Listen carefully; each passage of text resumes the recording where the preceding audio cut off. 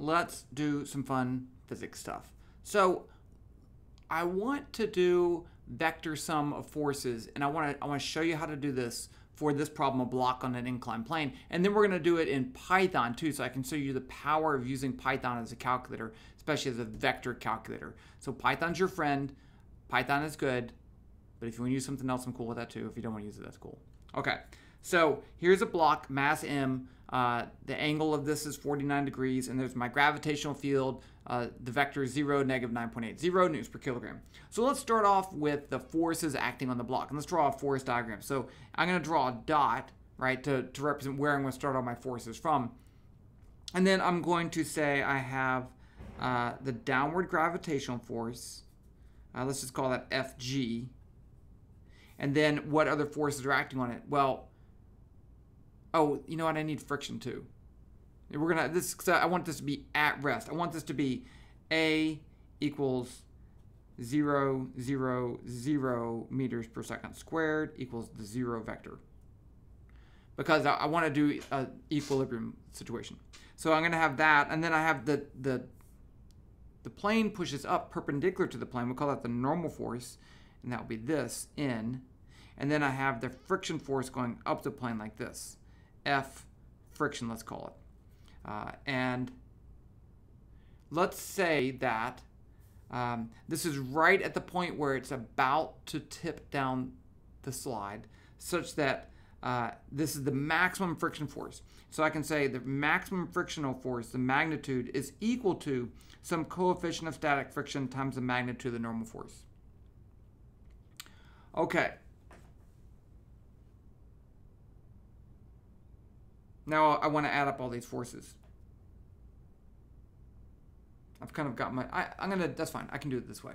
Okay, so I was thinking, if this is with an acceleration of 0, then I can say this, F net equals 0, right? The net force is equal to 0. And just to be clear, this is the 0 vector. Since I have a vector on the left-hand side, I have to have a vector on the right-hand side, and the 0 vector is 0, 0, 0. It has 3 components. It's different than just 0. So the next thing I need to do is to pick my x and y axis. And we're going to do it like this. That's my x direction. That's my y direction. Okay. So if that's the case, then this is the angle theta. You can do a little geometry there. And so I want to write this in 2 dimensions. I want to say F net x is equal to 0. F net y is equal to 0. If it has a 0 net force and the total net force is 0, then the x net force is 0 and the y net force is 0. And the z too, but I don't really care about the z.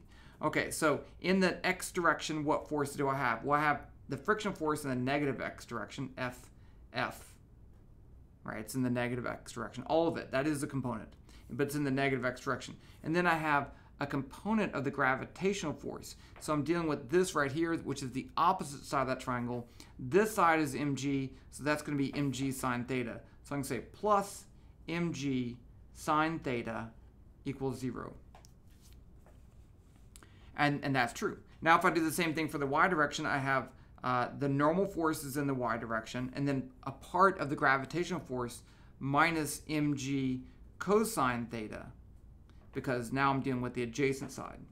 Now there is one other thing. I can go over here and I can solve for the frictional force and plug this in up here. Or I could solve for the normal force. Actually, let's do that. Let's solve this. Let's say N equals mg cosine theta. That's the magnitude. If I put that in up here, I get the friction force is mu s mg cosine theta.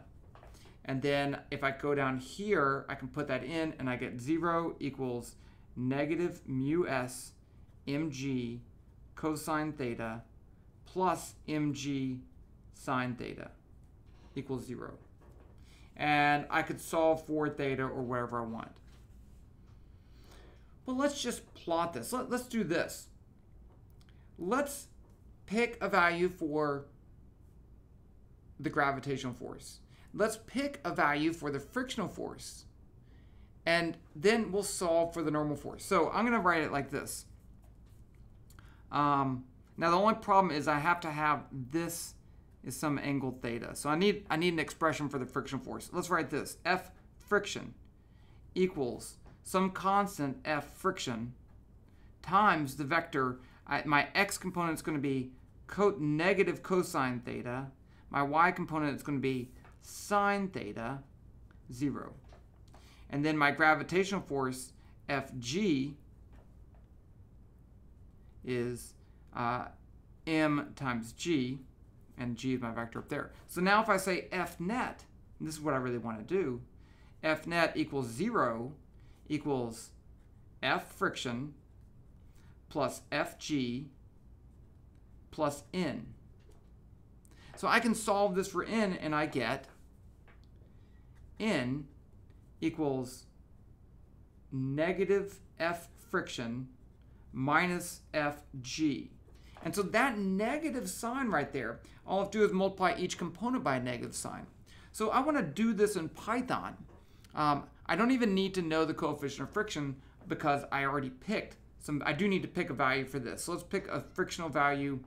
I guess it'd have to be equal to, this frictional value would have to be equal to the component of the gravitational force if it's not sliding. So this would be equal to mg sine theta times negative cosine theta sine theta 0. Okay, so let's do this in Python. I'm going to show you how to do vector calculations in Python and display these even. It's going to be great. Trust me. Okay, so here we are. This is GlowScript vPython. So this is a site, trinket.io, and I'll include a link to this code down below. And you can edit it without even logging in. That's what's so great about it. So let me show you this. A equals vector 1, 2, 3. Print A. So I define the vector, the value A, as a vector 1, 2, 3, and then Python treats it as a vector. Okay, so I can even do vector B. B equals vector 0, 2, 3, 1, negative 1. Now I can print A plus B, and it will add them. Let's just check and see what that should be. It should be, the x component should be 1 plus 0, which is 1, 2 plus 3, which is 5, 3 plus negative 1, which is 2. And there you go. So it's working. Okay, so let's write down everything we know so far. I know G equals vector 0, negative 9.8, 0. M equals, what did I say it was? 2.5. Theta, I'm going to need that. Theta is equal to, I said 49 degrees. So I'm going to say 49 times pi divided by 180. So Python, this version of Python assumes all your values, all your angles when you take sines and cosines are in radians. So by multiplying by pi divided by 180, I've converted that to radians. Okay, so let's start with my vectors. Fg equals, I'm just going to watch this, m times g. So, and let's print that. So g is a vector, m is a scalar, and Python can do that. Python can take that mass and multiply it by the x component, the y component, and z component, and make it a new vector. And there you go. It doesn't do the units. Don't put the units in there because the units are going to make things messed up. But if I take 2.5 times negative 9.8, I get 24.5. And so there's that's my weight. Okay, so that's pretty cool. Okay, now I did say what the frictional force was. I said F equals, and I'm writing it down here, m times, okay, now here I do have to say mg is the magnitude of g. Okay, so I already took in the it wasn't the vector g. But mg sine theta is the let's just do it this way. So m times, I'm going to do a little trick. Let's just do this. Print mag g. That returns the magnitude of that vector g. So if I do that, I get just 9.8. So that's my g with not being a vector. So I'm going to say FF equals m times mag g times sine of theta times the vector. Now I'm just writing out what I wrote in that paper. So I have negative cosine of theta, sine of theta,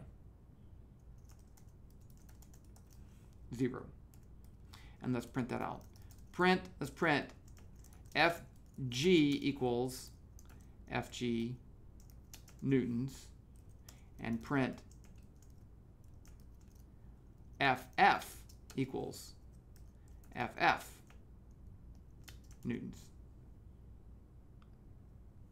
So there's my G, and there's my friction force. And you notice they do not add up to 0. This is, if those are my only two forces, this is not in equilibrium. I can print that. Let's just print Fg plus FF. So this means that the normal force has to be the opposite of that, right? So let's just go ahead and solve for that. N equals, and just like I said, minus Fg minus FF. And then print that one. N equals N. And so this N, I'm using N as the normal force. And there are my 3 vectors. Okay, now we're going to do something awesome.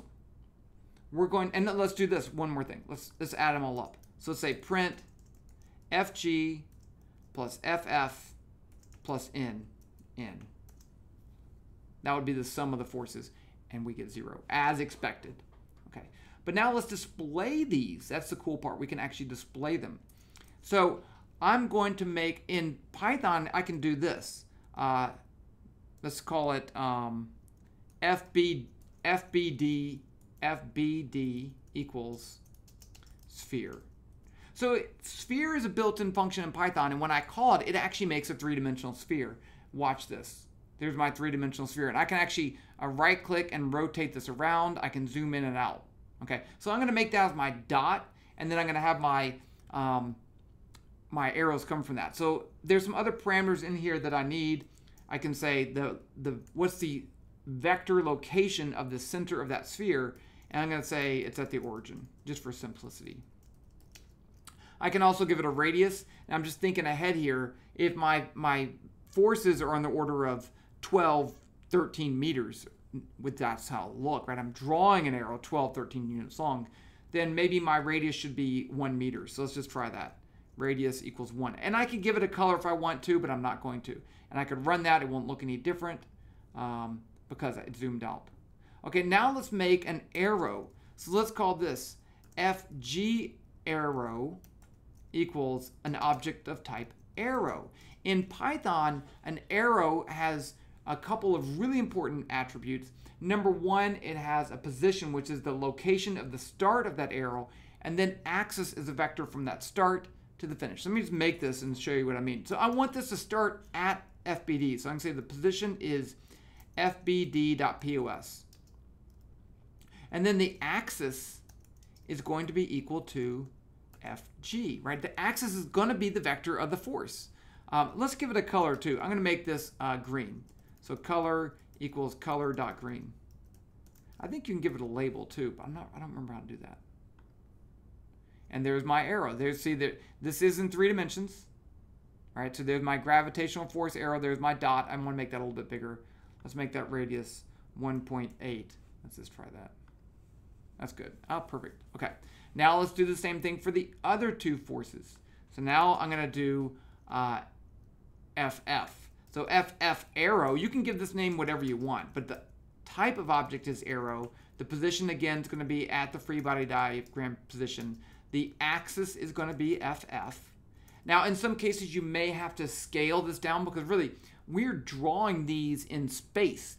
These are in meters, and I'm using a Newton force vector, right? So as long as you're okay with that scale, it's actually drawing it as 12 meters by 13 meters in the x and the y direction. So that's just fine. That's the frictional force, and I think friction's red. Yeah.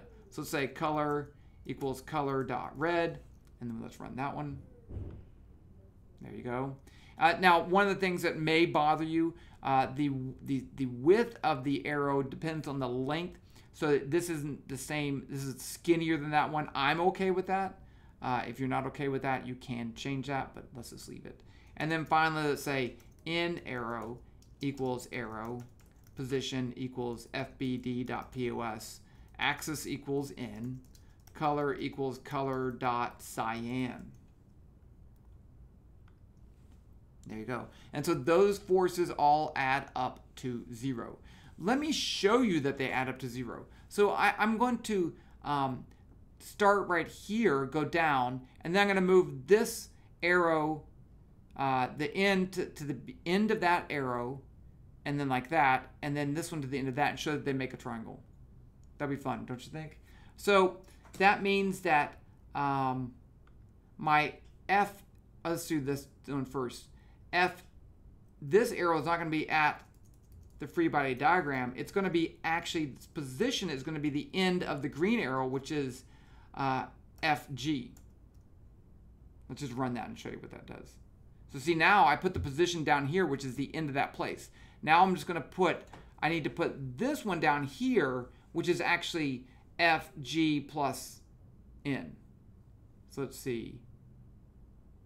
FF, that one, this one's going to be right here. FG plus N, I think. There. And so you see all those vectors add up to 0. So, I mean, this isn't really useful to draw these in a calculation because, but it might help you visually see what's going on. The vector operations, I think, can be super useful. We'll do some more of them later, but I just want to give you a little introduction to that. And I'm going to save this. Let's call this FBD practice, and the link will be down below.